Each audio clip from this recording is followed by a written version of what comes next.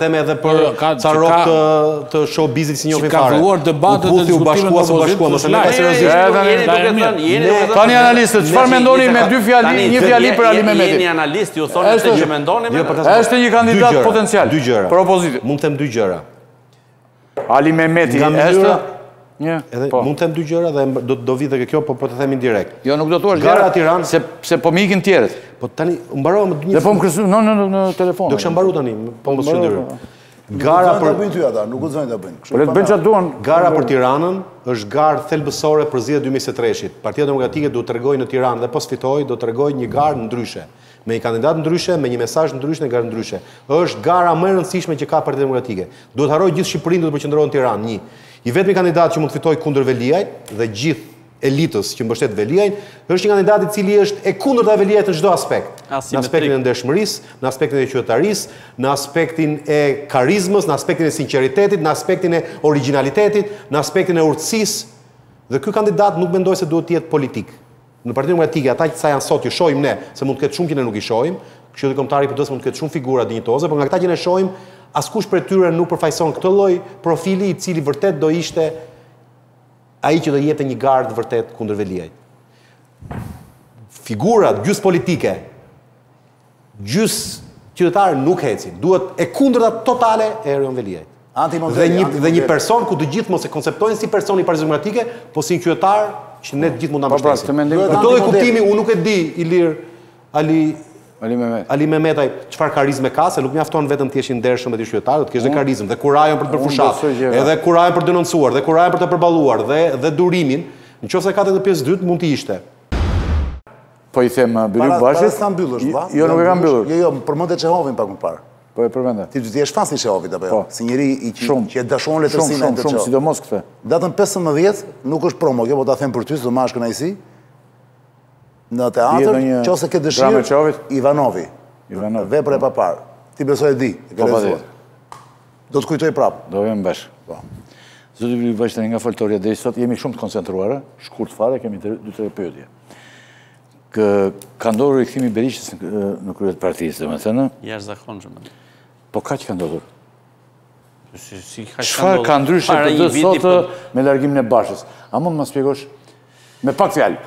Para një viti ishte një parti që ishte pothuajse në koma, po themi po vdiste në koma. Një. Organizimi ishte komplet i shkatërruar, nga ana tjetër nuk ishte nerv. S'ka qenë vit i lodhshëm, por nga ana tjetër ka qenë dhe ushtrim i madh për ne.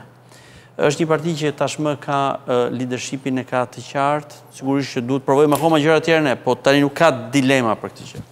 Kemi provuar gabim shumë veta dhe shumë, pra, po themi, edhe shumë gjëra. Njerëz të me emra, si ka ardhur aty Bylluk Bash, njerëz me emra, 5 njerëz për shembull. A mund të më thuash 5 emra të njohur? Dgjaj tani, nuk mos, kjo është më van mua në pozitë vështirë që të them 5 dhe pastaj edhe 15 tjerë. Tash nuk funksionon këtë formë. Ju folët 10 minuta për kandidat. Po të kishte pasur thotë Sejamini, unë nuk do kisha patur nevojë të pyesnja. Jo, këtë Sejamini, si që tha, mund të thot pavarësisht se është interesant e emisioni. Përndryshe mund të thot gjë tjetër. Po imi i Sejaminit është diabolik, por shumë i vërtet. Mendon, mund tjetë perceptimi gabuar i yti, Zoti Rakipi? Unë kështu e kuptova.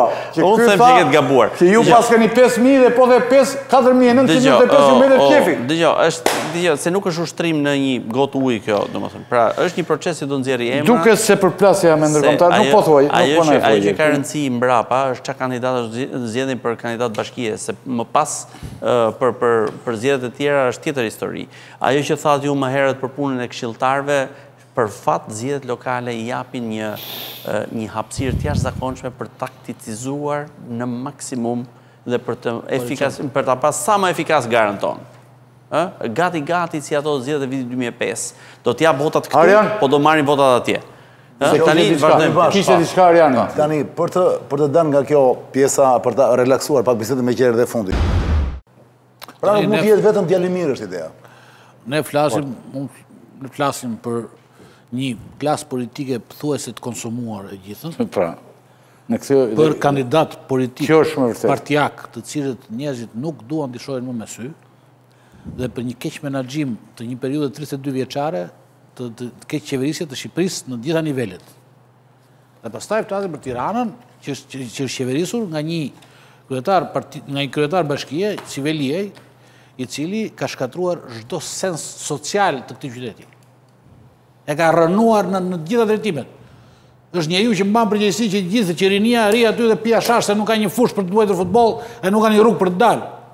Ky e ka xhuar te ashashi gjithë rinin shqiptare. Edhe në sondazhe në falen tonë, ai del shumë keq, nuk e di se si Rama. Ky njeri që po do përdor mekanizmin e blerjes votës dhe bashkëpunim me bandat kriminale. Është ajo që thash, nuk qëndron me konsensus popullor, qëndron si leve pushtetit. Flasim për një modelin më të keq të kësaj klase politike, e cila edhe kështu është diskredituar. Flasim për modelin e shkatrimit të Tiranës, dhe flasim në përballë ti del një njeri, po themi se po i biem qafë dhe doktor Ylli Rakipi tani, po e përdorim për me që ka dalë emri. Modeli ti. Kemi një model totalisht kundërt. Një njeri që ka një histori politike e familja, nuk është një familje pa histori politike, ka qenë kandidat në Durrës babai i tij, dhe ka qenë në përballë Spartak Braus në Durrës në Manz, në Suks. Dhe i kanë vjedhur votat. Bili Bashkë sikur se është një njeri që ka studiuar jashtë, që ka shërbyer këtu si mjek, ka shërbyer si mjek, edhe gjatë pandemisë ka shërbyer si mjek dhe falës bile i kanë ndihmuar. Është Dursaka Limeti. Jo, është nga Tiranës. Por ka qenë kandidat në Suks.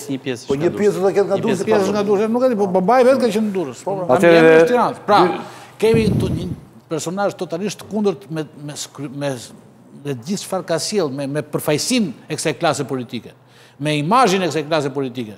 Është një personazh që vjen nga jashtë, ka studiuar jashtë, dhe jo vetëm kaq, është angazhuar këtu, ka pas angazhim publik, jo partijak, dhe angazhimi publik ka pas shumë pozitiv.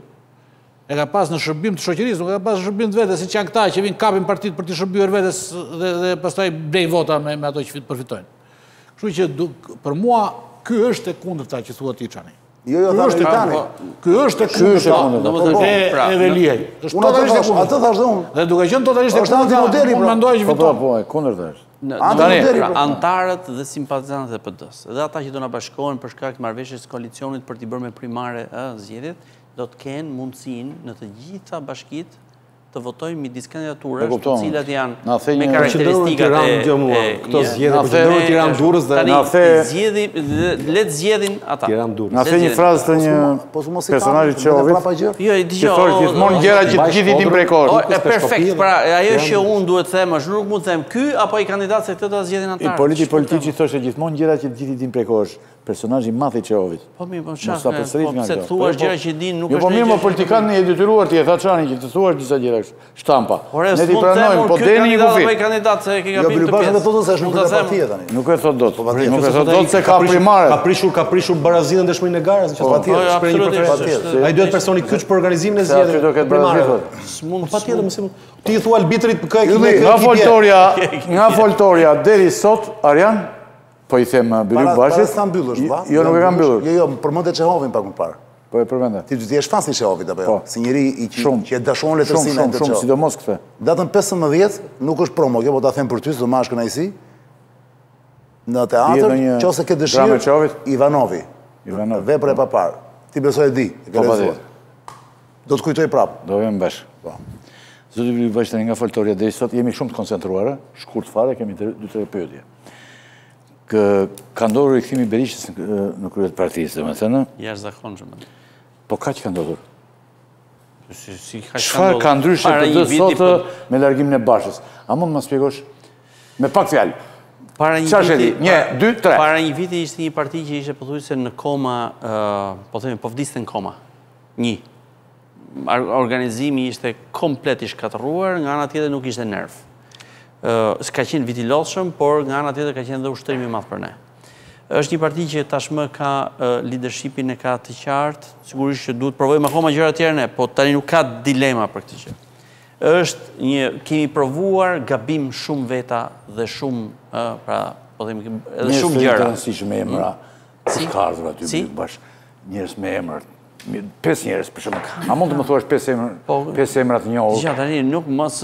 Kjo është me mbanë mu në pozitë vështirë që të them 5 dhe pastaj dhe 5.000 tjerë. Tashi nuk funksionon këtë formë. Ju folët 10 minuta për kandidat. Po të kishte pasur të Sejamini, unë nuk do kisha patur nevojë të pyesnje. Jo, këtë Sejamini, si që tha, mund të thot pavarësisht se është interesante emisioni. Për ndryshe mund të thot gjë tjetër. Po imi i Sejaminit është... Por, që është një... Diabolik, por shumë i vërtet. Mendon, mund tjetë perceptimi gabuar yti, Zoti Rakipi? Unë kështu e kuptova. Unë them që ketë gabuar. Që ju pas keni 5.000 dhe po dhe 4.995 metë qefi. Dëgjo, se nuk është ushtrim në një gotë ujë kjo, domethënë. Pra, është një proces që do nxjerrë emra. Duket se përplasja me ndërkombëtar, nuk po thuaj, nuk po na e thuaj. Ajo që ka rëndësi mbrapa është çka kandidatë zgjedhin për kandidat bashkie, se më pas për zgjedhjet e tjera është tjetër histori. Ajo që thatë ju më herët për punën e këshilltarëve, për fat zgjedhjet lokale i japin një hapësirë të jashtëzakonshme për takticizuar në maksimum dhe për ta pas sa më efikas garën tonë. Gati si ato zgjedhjet e vitit 2005. Do t'jap votat këtu, po do marrin votat atje. Tani vazhdojmë. Kishte diçka Ariani. Tani për të dalë nga kjo pjesa, për të relaksuar pak bisedën me qerë dhe fundit.